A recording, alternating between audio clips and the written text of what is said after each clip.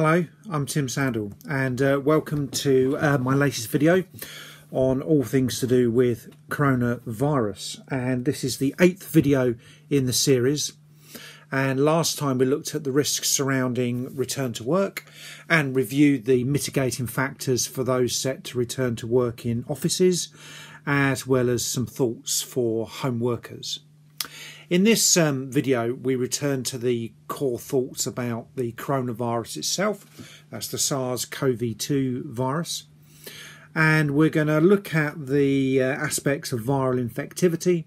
Specifically, this video is all about this R number concept, or more accurately, the R0 value.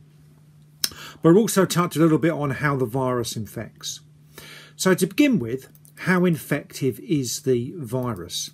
So to understand viral infectivity, virologists do refer to the basic reproductive number, which is the average number of other people an infected person could go on to infect. And this is denoted as R0, or has more generally referred to in the media the R number. However, importantly, it's not an exponential. It's only a potential number as regards infections.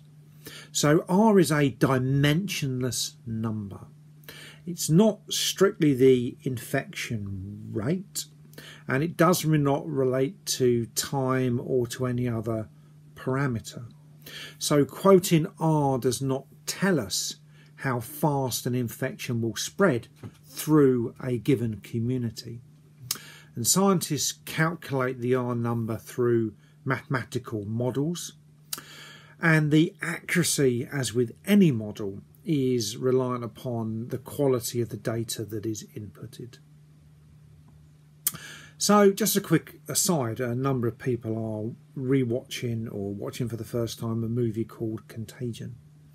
And in this film, the methods used to calculate the R number for a fictitious disease are inaccurate, because in this movie they conflate the R number as an exponential, which is not right, and I'll loop back to that in just a minute. So with COVID-19, the R number is quoted as somewhere between 2 and 3. And to put this into context, this is a far larger number than the one associated with influenza, which averages at 1.3. So on one level, the larger the number, the more likely this could lead to an epidemic, or on a larger global scale, a pandemic, because it's an indicator of the greater spread through a given community. However, the quoted R value can only be considered in the context of a time point in history. So, for example, if you take HIV and chickenpox, for example, these may well have the same R number, but to contract HIV, bodily fluids need to be shed. Whereas with chickenpox, the virus can be contracted by breathing in particles in the air. So they might have the same R number, but under general circumstances, chickenpox is far easier to contract. And also looping back to this reference of influenza with the 1.3 R value, it also stands that the R value for past outbreaks may well not be valid for outbreaks of the same disease at a future time point. So you need to treat comparisons made by the media with some degree of caution. This also relates to what I said at the beginning about the R value not being an exponential number. You cannot look at R0 value of 2 and conclude this means there will be 2 people infected today, 4 people infected tomorrow, 8 the next day, and so on. This is because to understand the R value is just one part of a larger picture of data that needs to be considered. So the overall picture is affected by time, by space, by society, the given community, and by the particular public policy measures that are put into place. And all of this is dynamic and subject to change. And we also need to take into account the means of viral transmission. So in terms of how deadly the SARS-CoV-2 virus is, estimates about the mortality rate vary. And this is partly a reflection of the highly variable nature of data collection, which varies within and between countries, plus differences in testing regimes. So a country like the UK, where I am, has been incredibly slow to introduce testing, and my view is that that is the wrong decision that's been made by the Johnson administration. And there's also factors about the accuracy of test kits as well. There's also vast differences between nations in terms of social policies put in place. And the R number can and will be modified through measures like social distancing, together with other public policy considerations. So this means that R is not a biological constant, and different health policies can indeed alter it. It's also important that the R data is looked at over a long time period. And this is because there's the lag in reporting cases. We know the difference between cases reported on a Monday, which reflect the weekend, often need updating later in the week. And there's also natural delays with the onset of symptoms. So we need to consider probably in wider society there's a large number of asymptomatic carriers. So it also stands that R is very general. So what it cannot do is tell us differences in terms of the infection rates between different settings. So for example, between a hospital and a care home and a workplace, a wider community, you can only quote a general R number. But in these different community niches, the infection rate may well be higher.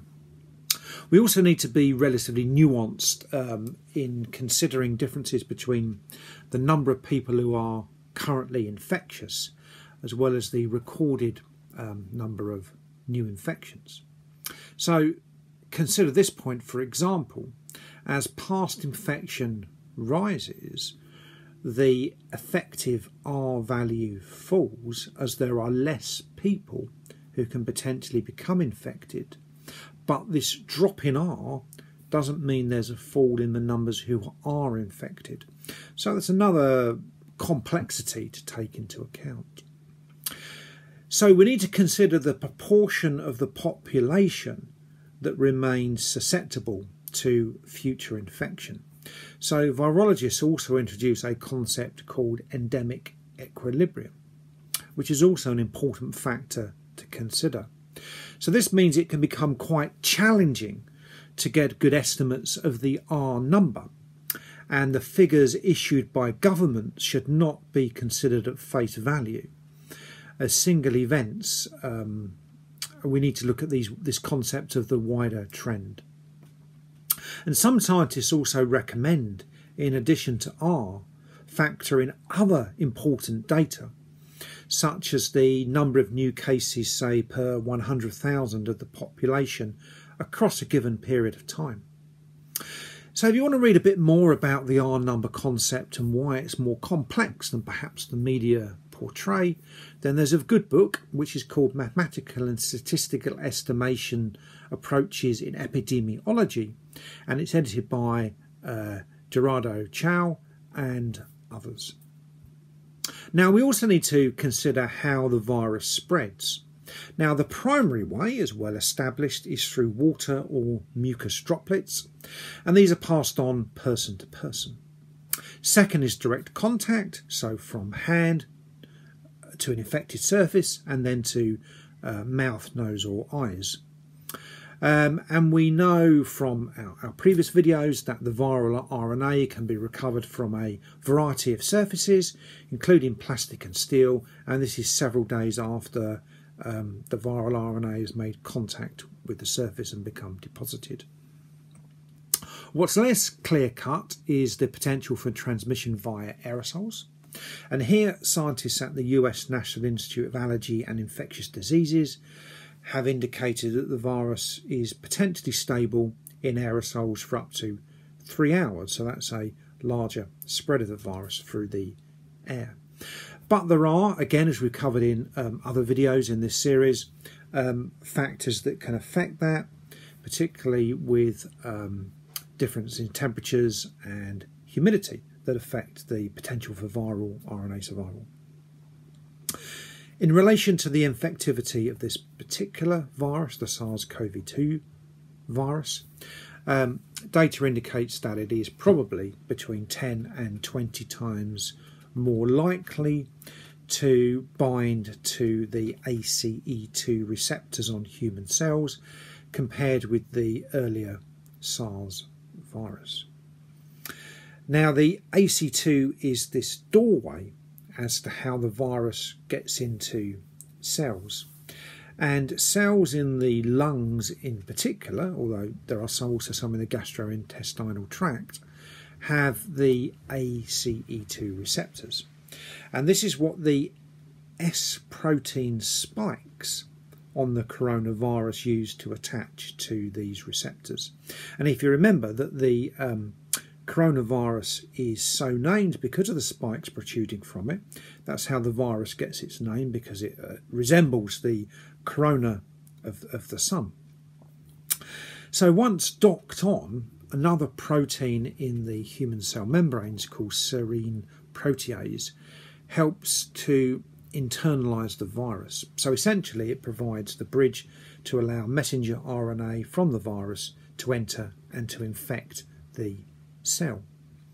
And this greater binding helps to explain why SARS-CoV-2 can spread more readily compared to people, compared to the original SARS virus of 2002-2003, although it still was the ACE2 receptor that allowed the original SARS to jump into the cell, which is why we know that the current coronavirus is a natural formation. Medically, there is some research going on into blood pressure medications and whether that leads to greater infectivity for the virus. And this is because a number of common blood pressure hypertension medications increase the number of ACE2 receptors on certain cells. So it's kind of presenting, in theory, more points of entry for the virus. And there was a paper published in the Lancet called "Are Patients with Hypertension and Diabetes Mellitus at Increased Risk of COVID-19 Infection?" And the authors here suggest, and in their conclusion to the paper, I quote, they say, "Patients with cardiac diseases, hypertension or diabetes who are treated with ACE2 increasing drugs are at higher risk for severe COVID-19 infection and therefore should be monitored."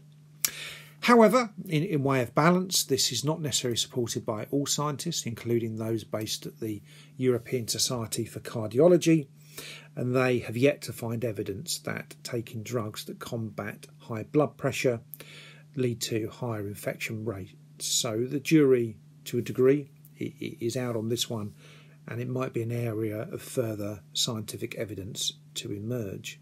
And of course, very importantly, nobody who is prescribed a high blood pressure medication should stop taking it, and any aspects of that should be discussed with a qualified medical professional.